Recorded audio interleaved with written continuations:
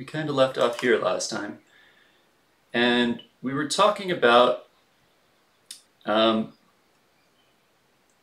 we let this load, we were talking about some acids and bases.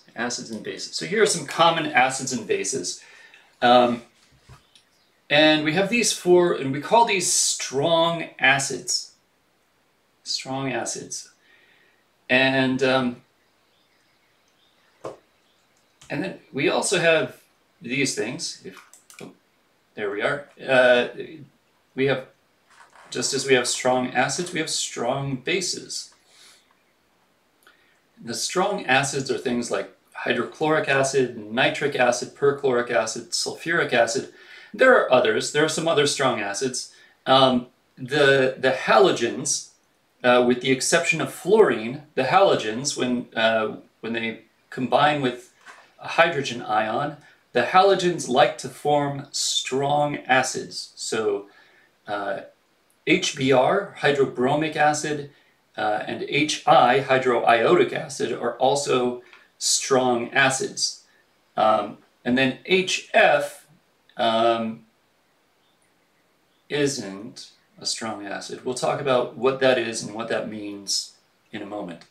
Strong bases are these things, sodium hydroxide. So most of the alkali metals and alkali earth metals will form strong bases. Strong. So what does that mean, strong? Now it's tempting to kind of say that, you know, oh, well, like, it's strong, so it must be highly reactive, or it must have, like, a strong acid must have a really acidic pH. But that's not the case. That's, we don't be misled. These things, so the pH, recall that the pH is a function of the concentration of H+, the concentration of the hydrogen ion in these solutions.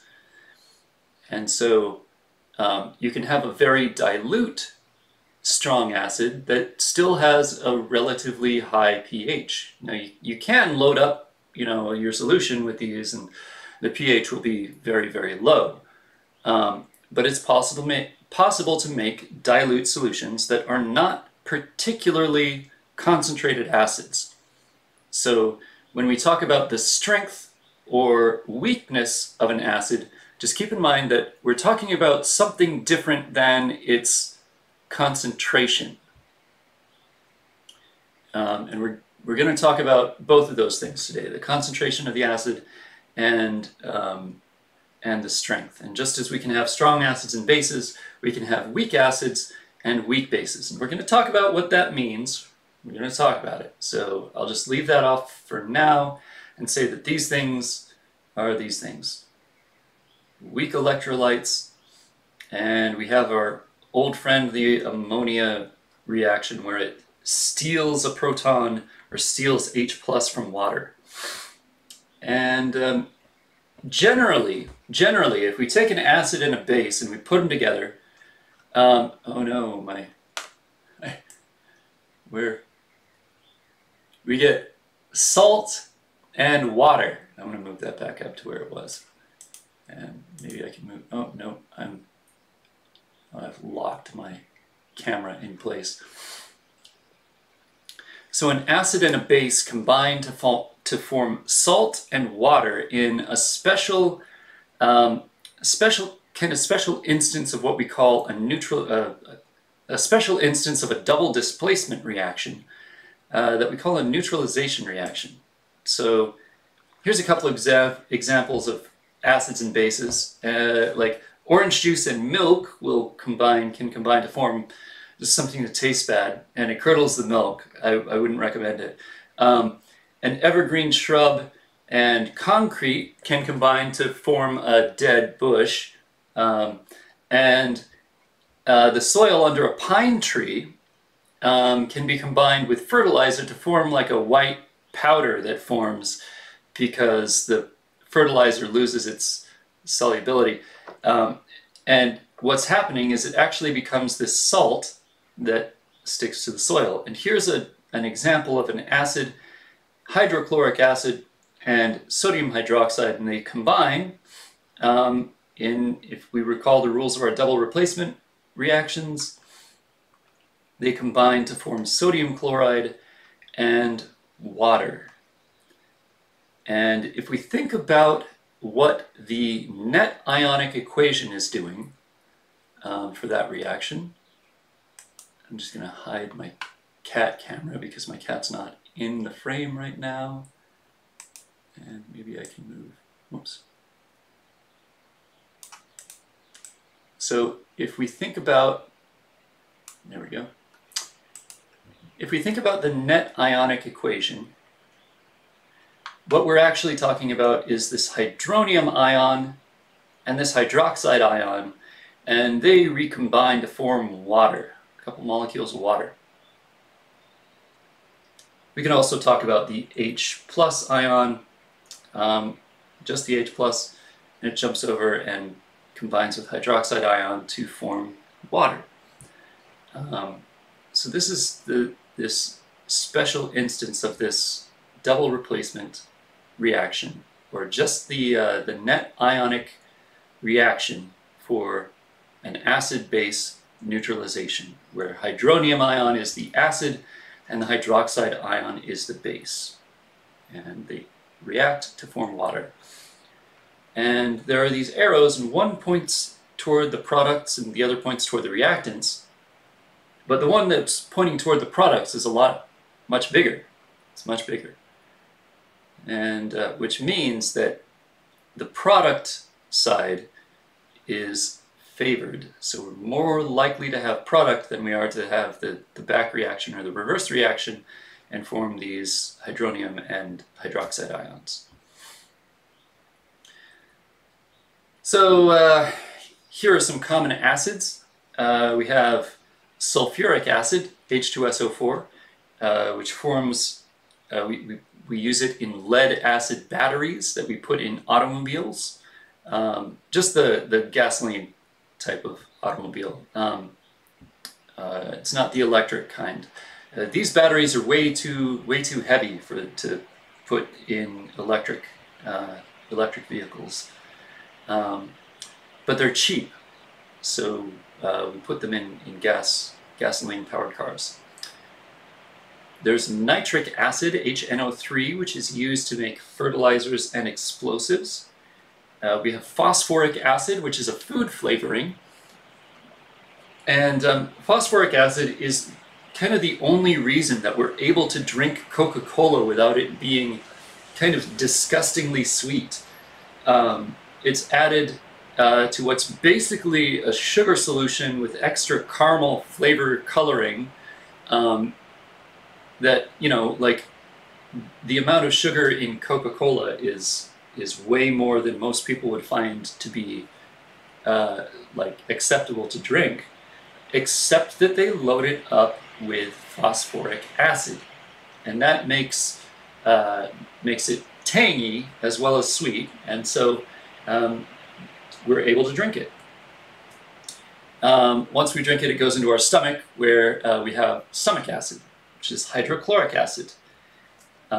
Acetic acid is our old friend vinegar. At least vinegar is a dilute form of acetic acid.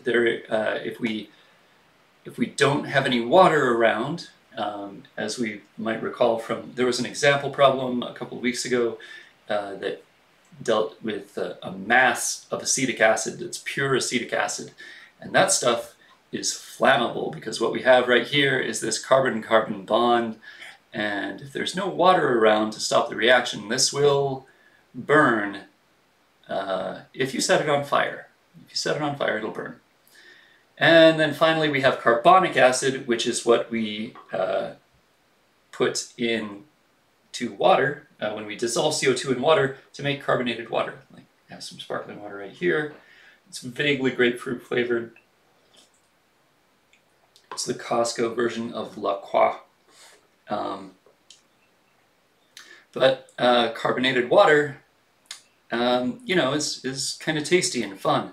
Unless, of course, that carbonated water happens to be the result of us increasing the amount of CO2 in the atmosphere and then dissolving extra CO2 into all of our lakes, streams, rivers, oceans, seas, canals, and other bodies of water. Bays, I guess, ponds, a puddle, I don't know. Anyway, when we do that, it ends up being, you know, kind of a problem because there's all this stuff that lives in those bodies of water that uses the solubility of things like calcium carbonate in order to precipitate their shells and exoskeletons and their skeletons. And they can't do that if the acidity is too high or if there's too much carbonic acid in the system. And that's, as I've said, kind of a big problem. And it's actually a much greater risk than you might think. Like the sensitivity of these systems to increased acidity is fairly high. Here are some names of some common acids. This should all be pretty familiar to you from the unit last semester on nomenclature. So this is kind of just a reminder that all of these things have names that refer to their structures and refer to their formal oxidation states. So the hypochloros is like hypochlorite, anyway, and so on. Here's a little animation of how hydronium ions form. We have the hydrogen ion, which, if you think about it, what you get, if you pull the electron away from a hydrogen atom, you're left with just the nucleus because hydrogen only has one electron. And the nucleus of the hydrogen atom is just a proton for most hydrogen atoms, that is. And so we're left with just this proton, this little charged particle, and we can kind of stick that to some water if my, I don't think, oh, it was going. And then it jumped forward and that sticks onto this water molecule and it becomes this charged water molecule, H3O+, which is the hydronium ion. Here's some information about sulfuric acid, H2SO4. It's the most commonly produced industrial chemical in the world. It has all these uses. We can actually use sulfuric acid consumption as a kind of a proxy for economic or industrial development or industrialization, because more developed countries use more of it. And yeah, anyway, as we mentioned, it's used in automobile batteries, and it's also called oil of vitriol because it's when it's in its concentrated form, it kind of sticks to itself and it gives it kind of a viscous characteristic. So it flows more like oil than it would flow like water.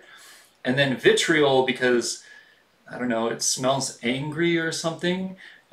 Sulfur compounds tend to have a very characteristic odor, to kind of put it gently. They smell, all right, story time. So when I was young, I was in this class, and one day my friend Carl got a nosebleed, and the teacher in the class was like, "Oh, like, neat, like let's get a slide and, you know, try to get some of the blood and we can look at it under the microscope." And someone in the class was like, "Ew, gross."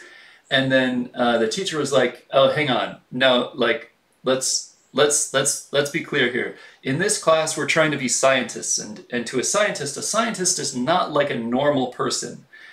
A scientist, whenever a scientist sees something that a normal person would say is gross or disgusting, what the scientist does is the scientist leans back in his chair. So lean back in your chairs, right? And you had us all lean back in our chairs. And he's like, and he rubs his beard. So rub your beards, and we're all like we're 7, and the girls in the class were like, "We're girls? Like, none of us have beards." And he's like, it doesn't matter, rub your beards." We're like, all right. So we're rubbing our beards, And he's like, good. And then the scientist says, very interesting. So say that, very interesting. We're like, oh, very interesting. It's like, good, good. Now we're able to look at this thing objectively and be scientists about it. So anyway, so with that in mind, sulfur compounds smell very interesting. On to nitric acid, which stains proteins yellow. So if you get it on your skin, it'll turn your skin yellow. You can use it to make explosives and fertilizers and rubber, plastic dyes, pharmaceuticals. It's also called aqua fortis, the very strong water. And you can, fun fact, you can take concentrated nitric acid, mix it with concentrated sulfuric acid, and form something called aqua regia, which is the royal water. And this combination of sulfuric acid and nitric acid is one of the only things that will dissolve gold. And during the kind of roll up to World War II, when the Nazis were invading everyone, there were two scientists who'd won Nobel Prizes, and they were living in Copenhagen, and they were both at the same university, and the Nazis were invading, and the Nazis had this habit of stealing gold from everybody and taking everyone's gold. And these two scientists, they had their Nobel Prize medallions, and the Nobel Prize Committee makes these medallions out of gold, or at least they did. And there's still gold, but they're anyway. So they had these medallions of gold, and they're like, well, we have to flee. We can't take our Nobel Prizes with us because they'll be confiscated by the Nazis at the border. We can't leave them in the lab because the Nazis will come through and they'll find them and they'll take them, and then we won't have our prizes anymore. What's to be done? So what they did is they took some sulfuric acid and some nitric acid, they mixed up a quick batch of aqua regia, and plop, plop, fizz, fizz, oh, what a relief it is, and they dissolved their Nobel Prize medallions. It worked fantastically. Their solution turned its characteristic bright orange color. They took their jar of Nobel Prizes and they stashed it on a shelf up in the lab that they left in somewhat kind of messy, so that it just kind of looks like just another jar of who knows. Like maybe the Nazis saw it, thought it was iron brew. So they flee, and they go to, I think, maybe Sweden or Norway, a neutral country. Norway ended up getting invaded by the Nazis as well. But eventually the war ends and the two scientists return to their lab. They find that the Nazis had in fact ransacked their labs for anything of value, but didn't really find much. And among the things they didn't find were the two Nobel Prize medallions that were still sitting in solution on the shelf. The scientists precipitated the gold out, cleaned it up, and sent it off to the Nobel Prize Committee saying, we're very sorry, but we seem to have found ourselves to be in the need of new medallions. The prize committee recast the medallions and gave them back to the two scientists. Which is to say, the next time that you're running from the Nazis and need to hide your gold Nobel Prize medallion, just mix up a quick batch of aqua regia and you'll be good to go. Hydrochloric acid is used by the stomach to process food.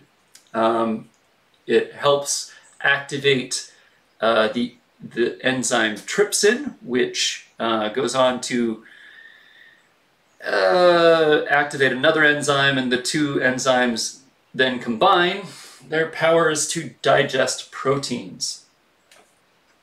You can buy this stuff, hydrochloric acid, a dilute solution. It's called muriatic acid, and you can get it at, like your local Ace Hardware. It's used to adjust the pH in swimming pools and also to clean masonry or stone, like brick walls or concrete floors. It'll etch concrete, so if the concrete floor is stained with oil or whatever, like you have a garage or a carport and it has oil stains on it, you can clean it up with hydrochloric acid. Common bases. All right. First on the list, sodium hydroxide, our old friend. We just used it to make soap. Formula sodium NaOH, sodium hydroxide. Its common name is lye, with a Y, Lye, or caustic soda. Caustic because it's basic, and soda because it's a sodium compound. Next on the list is potassium hydroxide, KOH. The common name for that is lye. Great. Nice one. Thanks, English, for your remarkable specificity in naming things. Very good job. Great. All right. Or caustic potash, because again, basic, and this time it's a potassium compound. We also have magnesium hydroxide, which is, it's kind of a milky, kind of like whitish solution. And we call that milk of magnesia. Milk because it's kind of milky, and magnesia because it's a magnesium compound. We use this all the time to make antacid, like liquid antacids, because this will neutralize stomach acid without making you sick. So if you were to drink, say, a solution of calcium hydroxide, you'd get very sick. Likewise with sodium hydroxide or potassium hydroxide, you'd get really sick and you'd burn your throat. Like, they're caustic, not fun. And calcium hydroxide can be used to adjust the pH of soil. In the case, so suppose you have like a bunch of evergreens and they've been busy acidifying the soil, and you would rather grow maybe some grass underneath them instead of the moss that's growing. And so you'd put down some calcium hydroxide, some slaked lime. This is also used in Alaska. There's a tendency to build houses without running water. And the toilet facilities at these houses is, it's an outhouse. It's a pit in the ground with a little shed over it, and you do your business in there. And then over the course of a winter, it kind of starts to end up, you kind of fill it up with human waste. And so what you do is then you take a bag of slaked lime and you dump it in the pit. And that helps to break things down, liquefy things, break down the paper, and kind of neutralize some of the smells, which I think is very interesting. All right, and next on the list is our old friend ammonia water, which is household ammonia, which is a glass cleaner. Here's our hydroxide ion. Yay! It's OH minus. And here's what happens with the household ammonia. NH4OH will steal a proton away from water to form ammonium hydroxide. Same slide over again. There we go.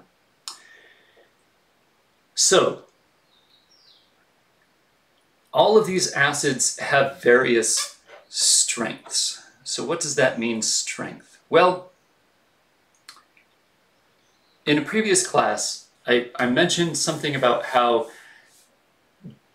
different elements have different affinities for electrons. So some elements really love electrons. They want to grab hold of all the electrons that they can manage to grab hold of.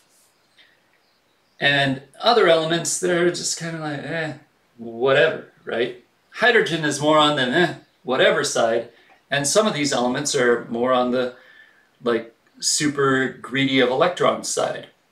So up at the top of this list, we have hydrogen combined with a whole bunch of two of those elements, chlorine and oxygen. Both chlorine and oxygen have very high electronegativities. So electronegativity is a scale that was developed by this guy Linus Pauling, and basically it just describes an element's affinity for electrons.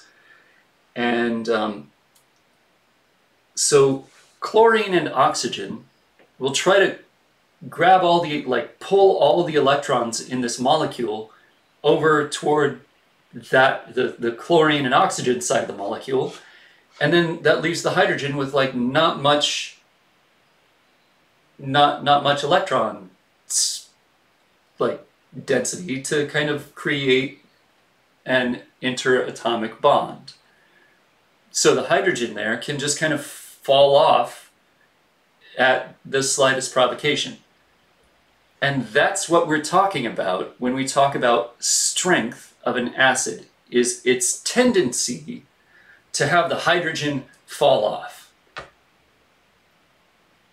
So the strength of an acid is how strongly it ditches its proton. It gets rid of its H+. It donates its H+. So up at the top, these are very, very strong acids. They will donate H+ at pretty much any concentration. It doesn't matter how much H+ is already around. They just like, here's more H+. Here's more H+. And as we move further and further down the list, it becomes more and more difficult to release that H+ from the molecule. Just as we have strength of acids, we have strength of bases. And here we have the conjugate bases of each of these acids. So the conjugate base, recall, forms from the acid of a thing. And just as, so like with decreasing acid strength going from top to bottom, here we'll have decreasing base strength going from the bottom to the top, because it's like inversely proportional, right? So if a thing is a very strong acid, its conjugate base is very unlikely to, it takes a lot to get that conjugate base to accept that acidic proton back onto itself.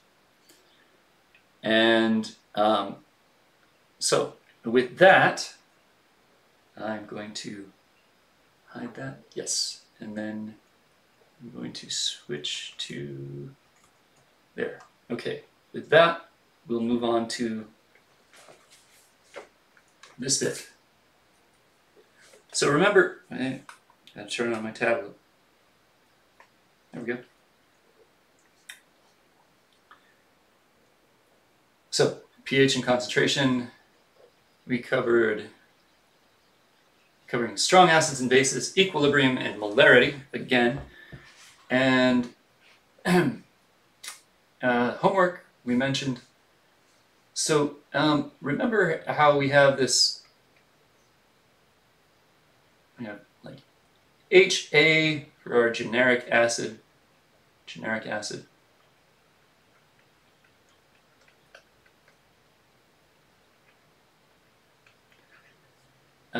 If we take HA and B, and that kind of, we can have this thing in equilibrium that goes to A minus, because the acid's going to donate H plus, and we're going to have HB plus.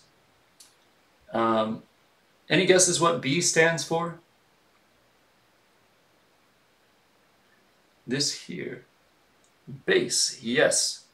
Base. B is for base. Actually, it is B for base in this case, because it's A and B, right? It could be anything and anything else, but in this case, it's generic base.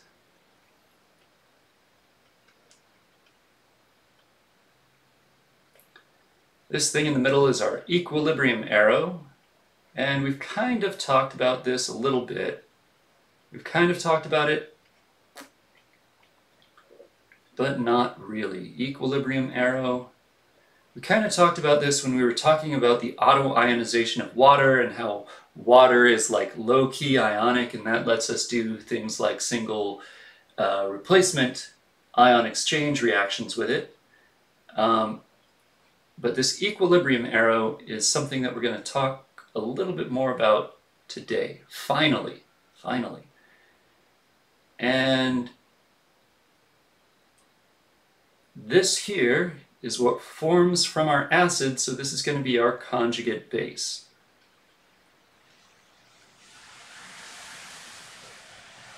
This is the conjugate base of HA, which makes this here our conjugate acid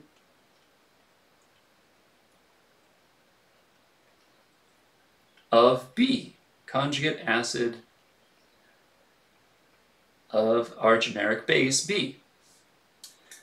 And I'm gonna color code these to make them more obviously the thing. And that's green, and I know that it's not necessarily color blindness friendly, but I'm gonna be careful to use another color that's not red. So this is blue, light blue, and this is also going to be light blue. So the generic acid and the generic base form the conjugate base of the acid and the conjugate acid of the base. The colors go together. And that equilibrium arrow is part of the new thing that we're going to talk about today. Even though we're just going to talk about it. Like, we're just going to talk about it, and we're not even going to, it's not even part of the assignment or anything. It's just a thing that we're talking about so that we can explain what's going on with these strong acids and bases. So that equilibrium arrow refers to a system at equilibrium. So equilibrium happens. What just happened there? Equilibrium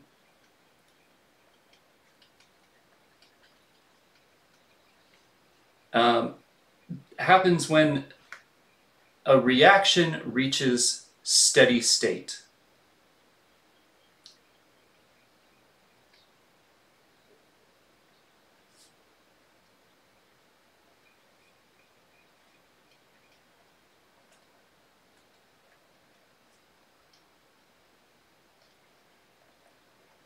Reaches steady state.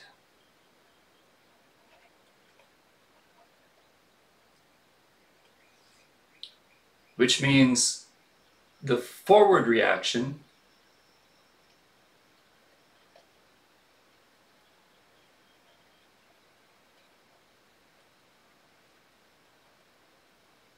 actually, let me put this another way. Equilibrium happens when the forward reaction and the reverse reaction reach a steady state.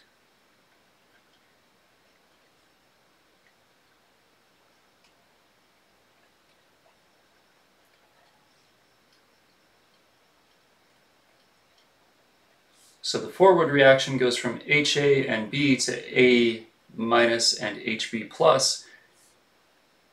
And the forward reaction and the reverse reaction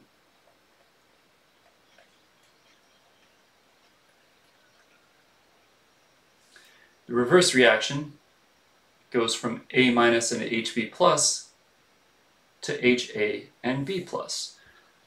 Or HA and B. So equilibrium happens when the forward reaction and the reverse reaction reach steady state.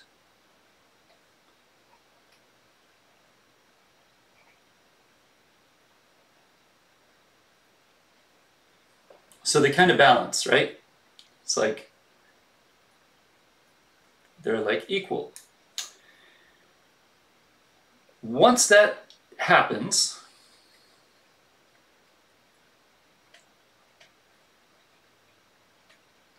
we can compare the product side with the reactant side.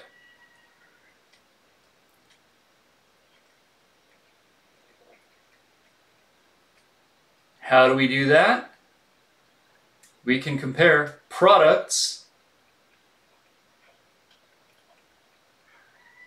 by dividing it by the reactants. Products over reactants.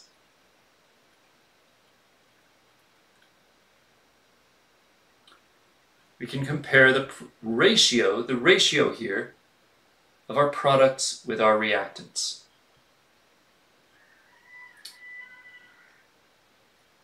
So this whole thing here, I'm going to highlight this in yellow because this is kind of a cool thing. And this is like as far as we're going to go with this. This whole thing here, where is my purple pen that I've been using? It's right there. This whole thing, this is called the equilibrium constant.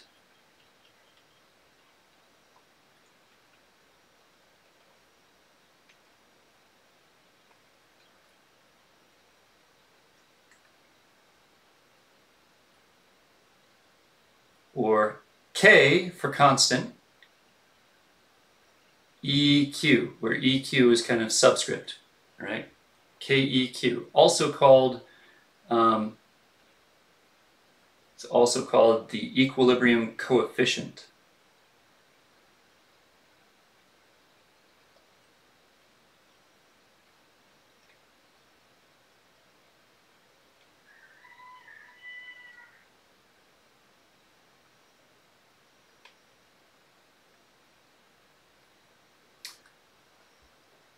And pretty much every reaction has one of these, and we can treat the dissolution or the dissociation of an acid as though it's a reaction. When we do that, we have a special kind of equilibrium constant for that called the acidity constant.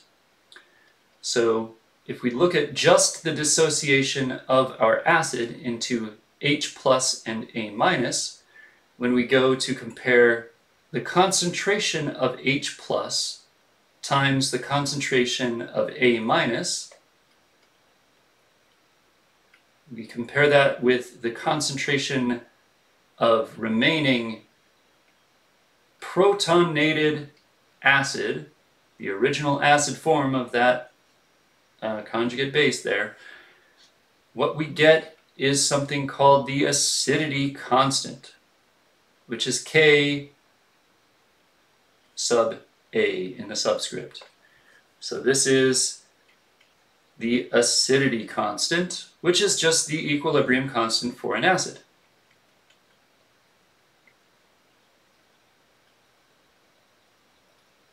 Look how similar, look how similar, look how similar, look. They're the same thing. Same.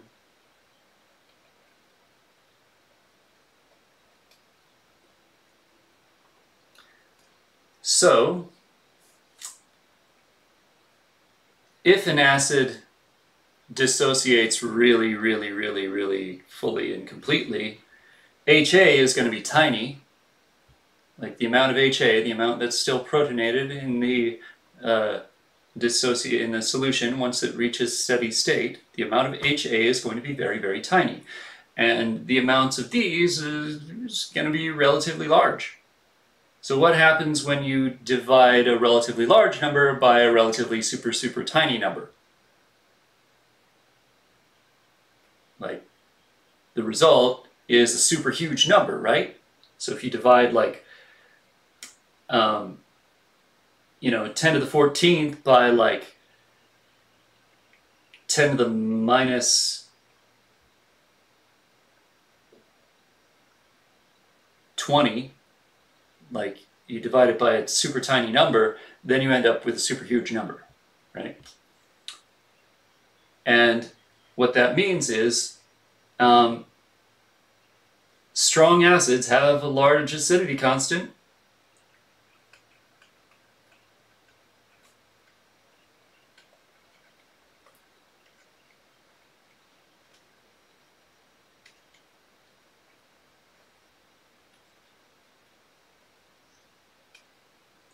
Weak acids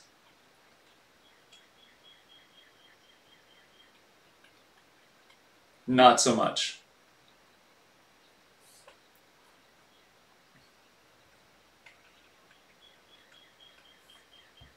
Weak acids not so much.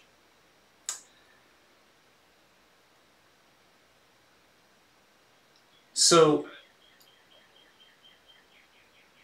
how do we get so like suppose we have a weak acid and it's just like we have a certain amount that's still like we have this proton still stuck to the molecule, and we want to get it off somehow. We want it to dissociate as completely as possible, so that we get as much of this A- as possible. What can we do? Well, along comes this guy with this principle. I'm not going to put that in orange. It's not something that we're actually doing. There was this guy, Le Chatelier, and he had this principle, Le Chatelier's principle.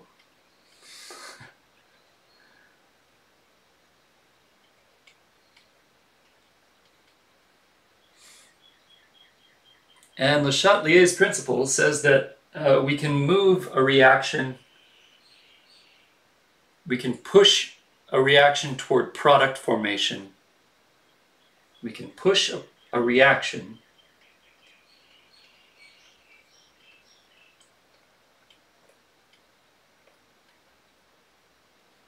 RxN is reaction. We can push a reaction toward formation of product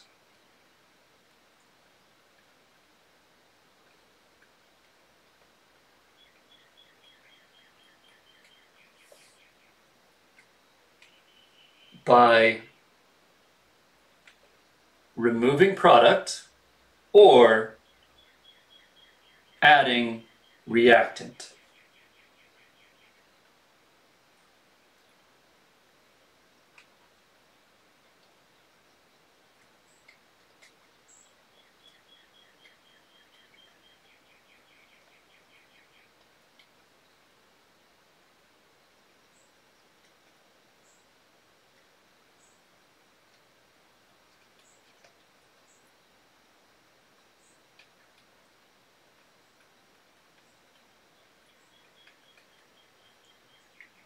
So, if we have a weak acid and it's not, and we want to get rid of more of our HA, we can just remove our H+. If we remove our H+, to get to the point where the concentration of A- times the concentration of H+ that we have still gives us the same acidity constant, then we can get more dissociation of our HA. Again, we're not going to talk about weak acids so much this semester. We're just going to mention it, and then we're going to deal with everything as though it's a strong acid and it dissociates completely. Le Chatelier's principle is really important. It's so important that it has its own standard in the next generation science standards. But this is kind of like, this is the only thing that we have planned with it right now, is just mentioning it and moving on. Here's this thing, just keep this in mind. We can push a reaction toward formation of product by removing product or by adding reactant. By removing product or by adding reactant. So remember with the silver nitrate precipitation, where like the thing, it kind of like grew on the surface of the copper, and then like if you shake it off, then it starts growing again really fast. That's what's going on there. Like you product forms until it can't get to the reactant, and then you remove the product, and then you can, yeah. All right. Anyway, ta-da! With that in mind, let's go into our, how much time do we have? We have about 20 minutes. That's just enough time to get through some guided practice. So let's look at this here, number 3. Copy and paste.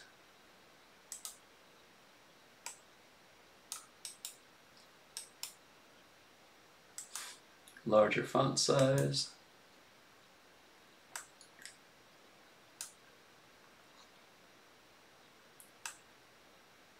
Okay.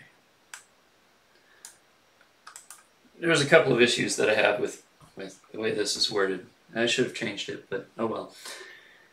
What is the molarity of a solution made by dissolving 1.90 grams of HCl in 642 ml of water? So what is molarity anyway? Anyone? Molarity. Do you remember? It's been a couple of weeks. It's been a couple of weeks, but we did mention this. Molarity, this thing here, is the number of moles in a liter of solution. Moles per liter of solution. So those are the units that we're going to be solving to. We're going to be solving to some number of, we're going to be looking for moles of HCl per liter of solution. And then what are we starting with? We're dissolving 1.90 grams of HCl in 642 mLs of water. So 1.90 grams HCl and 642 ml. M is going to be lowercase m. Alright, and we need to get to moles of HCl per liter. We have grams of HCl per milliliter. So how are we going to get there? Well, to start us off, let's change those milliliters into liters. So we want liters in the denominator, so we'll put our conversion ratio on the top. For every 1,000 milliliters, every 1,000 milliliters, trying to write and say things at the same time. Every 1,000 milliliters we have 1 liter. 1 liter for every 1,000 milliliters. Milliliters will cancel, and now we have grams of HCl over liters. Next we have to change that those grams of hydrogen chloride into moles of HCl. So for every mole of HCl, we have, let's see, so hydrogen has an atomic mass of 1.008. Chlorine has an atomic mass, and that's grams per mole. Grams per mole. Chlorine has an atomic mass of 35.453 grams per mole, which gives us a molecular weight of 36.461 grams per mole for HCl. So for every mole of HCl, we'll have 36.461 grams of HCl. We're going to cancel those grams of HCl with the thing over there on the top. Rewrite everything so that it's closer together. And I'm just going to highlight that, and drag it over. There we go. And now we have a thing that we can just start plugging numbers into a calculator and it'll spit out a number for us. All right. Take everything, start with 1.90, divide by everything on the bottom, multiply by everything on the top, and we should be good to go. So divided by 642, multiplied by 1,000, divided by 36.461, and I get this number, 0.08116. I've lost my 10. 0.08116. We have three significant figures here, so we'll round to the third significant figure and get 0.0812 moles HCl per liter. Next up, so there's our concentration.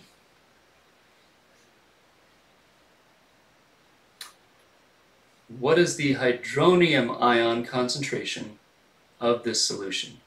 So the hydronium ion is H3O+. But I'm going to treat it as though it's H+, because it's way easier to write a dissociation equation or dissociation expression for HCl if we ignore the fact that there's water around. So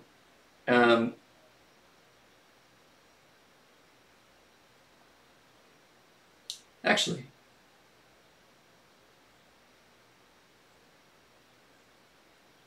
we can do this. So we have HCl and H2O, and then we end up with H3O plus and Cl minus.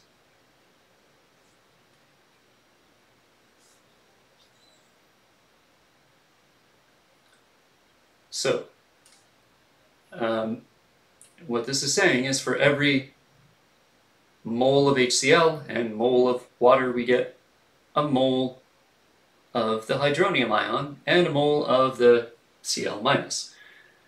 So what's the hydronium ion concentration of the solution? We want to know concentration, so moles per liter. So we want to know how many moles of H3O plus per liter in the solution that we just made. So we know that we have 0.0812 moles of HCl per liter of solution, and we want to know how many moles of H3O plus. So for every mole of HCl,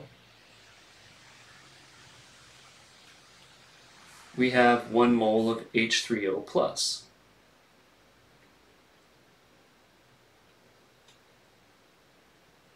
And moles of HCl will cancel, and we're left with moles of H3O plus as our moles of H3O plus per liter as our unit. And then we don't even have to plug anything into a calculator. We can just copy that number over. And I know what you're thinking. At least I know what I would be thinking, which is, why on earth did we do all of this just to get the same number that we had just before? Why do we even bother? Why did we do that? Why did we do that? And the answer is that it's convenient that we got the same number this time, but it doesn't always work like that. It doesn't always work like that. If we scroll down here a little way, like look here, look, here's something that has two hydrogens. And scroll down a little ways here. Determine the concentration of OH minus when this little tiny amount of barium hydroxide is just. And here we have 2 hydroxides, so we want to know the hydroxide ion. So we need this step. We need it here. We need to do this step.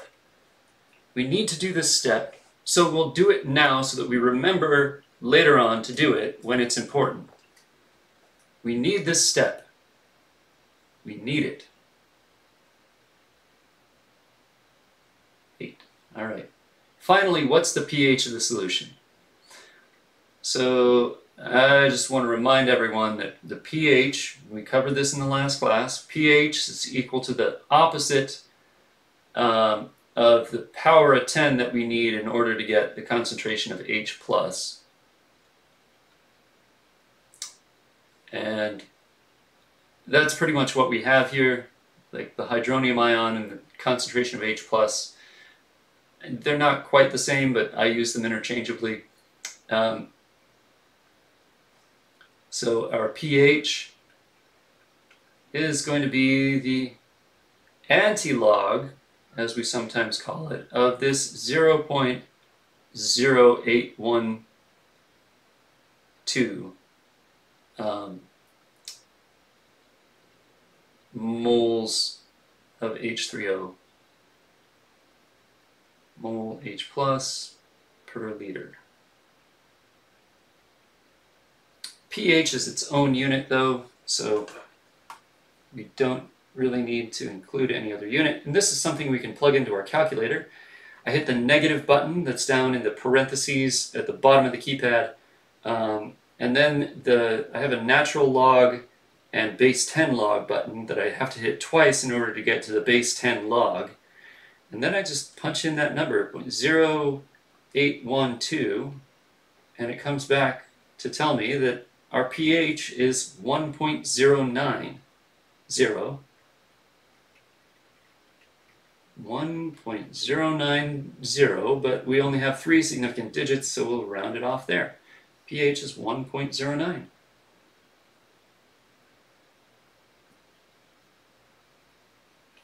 Off this little tiny amount,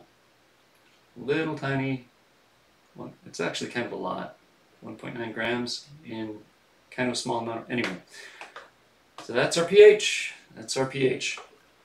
How much time? We have about 10 minutes left. And I'm going to squeeze some more space in here.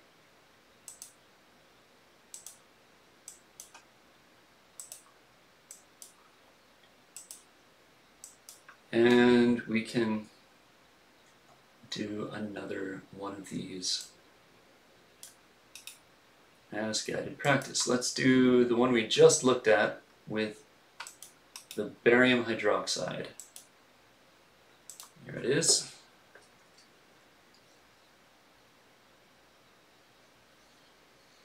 Draw a line. Are there any questions so far? Any questions?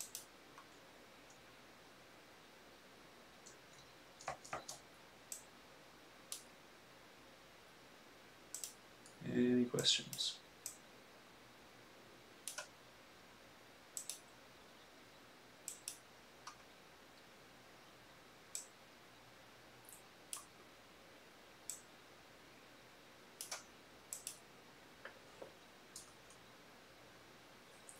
Hearing none, let's keep going.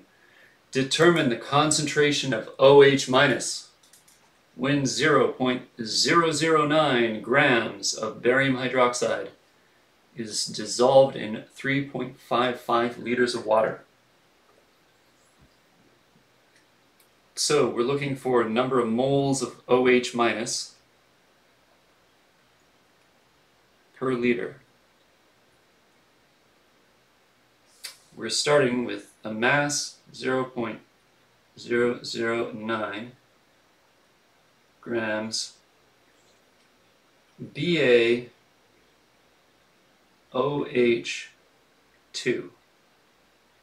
in 3.55 liters of water. The water is not really important to this whole thing, because what we're talking about actually is liters of solution. All right. Looks as though we're going to have to convert from mass to moles, and then we're going to have to convert from moles of barium hydroxide to moles of OH minus. So when we have BaOH2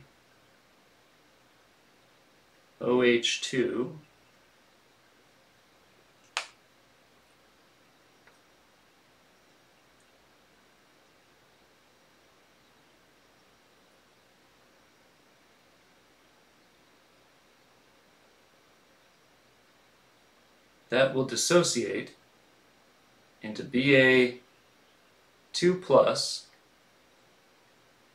and 2 OH minus. Ba2 plus and 2 OH minus. So first, let's yeah.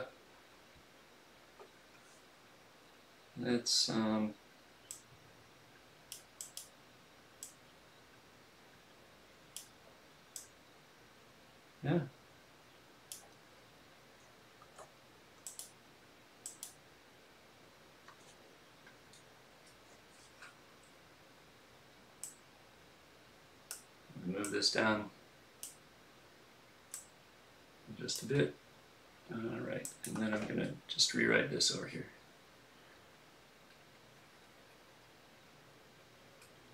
So we want moles OH minus per liter. So we're going to have to convert to moles of barium hydroxide and then to moles of OH minus. So first, let's convert to moles of barium hydroxide. So barium has a molar mass, or an atomic mass, of 137.328 grams per mole.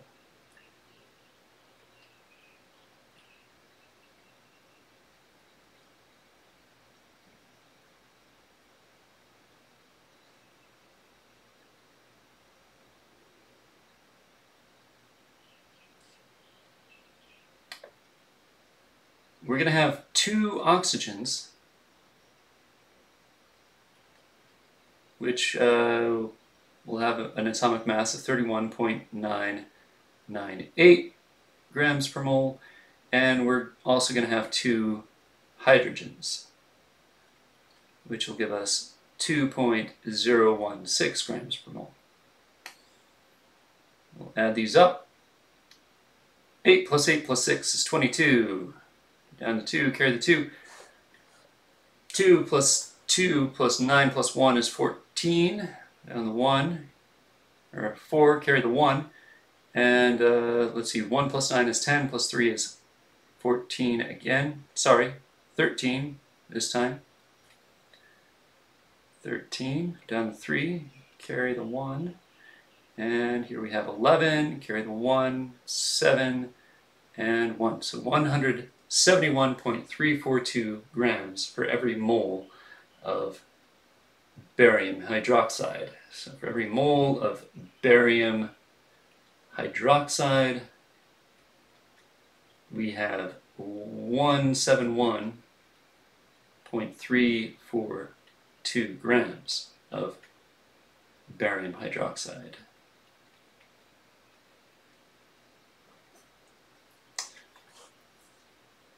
Grams of barium hydroxide will cancel. So now we have moles of barium hydroxide per liter. And now we can look at our ratio here, and we see that for every mole of barium hydroxide that we put into solution, we get 2 moles of OH minus. All right.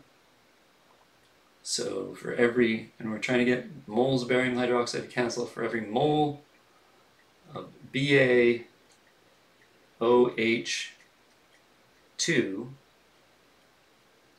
we get 2 moles of OH minus. Moles of barium hydroxide will cancel, and we should be left with a number that we can plug into a calculator. We have 0.009 divided by everything on the bottom, multiplied by everything on the top, divided by 3.55, divided by 171.342, multiplied by 2, which gives us 0. Then 4 zeros, 29592. Here's a question. Where do I round that off? How many significant digits do I have? How many significant digits are in this problem?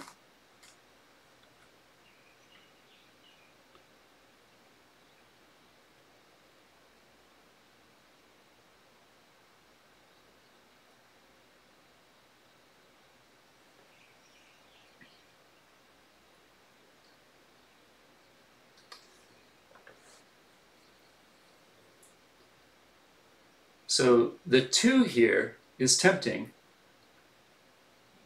but this is a ratio. This is a ratio, so this doesn't count, so to speak. This wasn't a measurement. This was like a theoretical ratio. So we have 2 different measurements. We have 0.009 and 3.55. So how many significant digits do we have?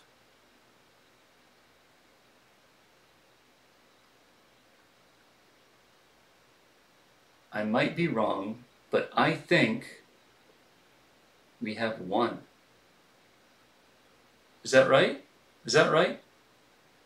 Correct me if I'm wrong, but I think we have only 1. I think we have only 1 significant digit. So we're going to round this off, right? Because we can express this as like 9 times 10 to the 3, right? And that would only have 1 significant digit. So we're going to round this off to 295. So we're going to round this off to 3 times 10 to the minus 5.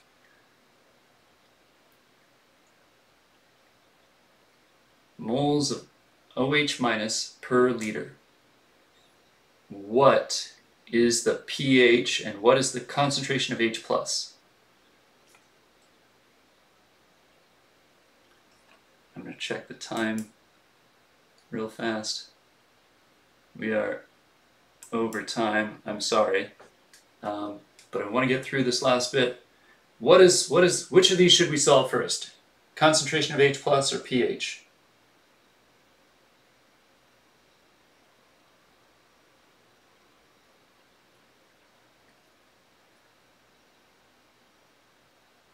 I've heard H plus, but it would be a lot easier to find the pH because we know that pH plus POH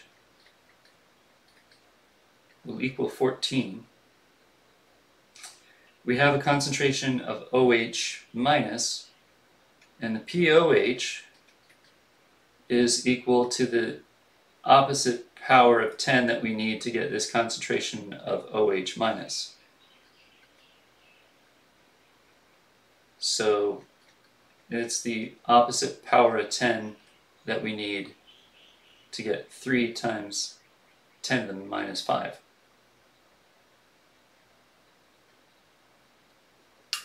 And that's something I can plug into my calculator.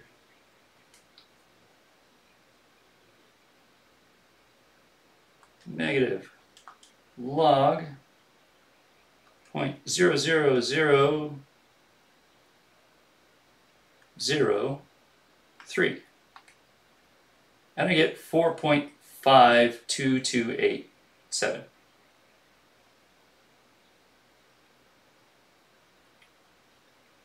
Which is, should I round this off? I think I should. So 4.5, which actually rounds up to 5, because we only have 1 significant digit.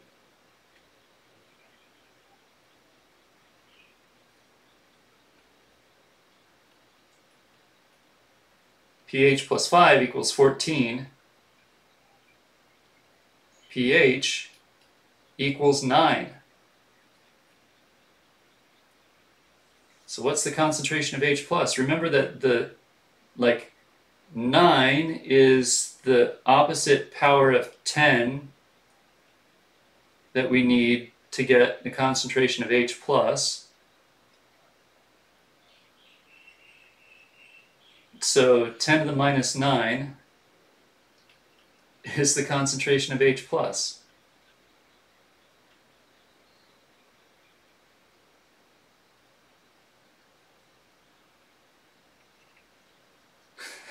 Ta-da!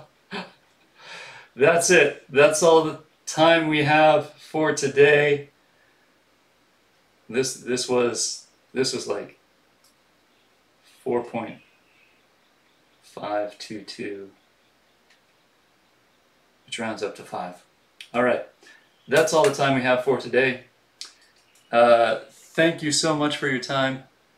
Let me know if you have any questions, and we'll see you all.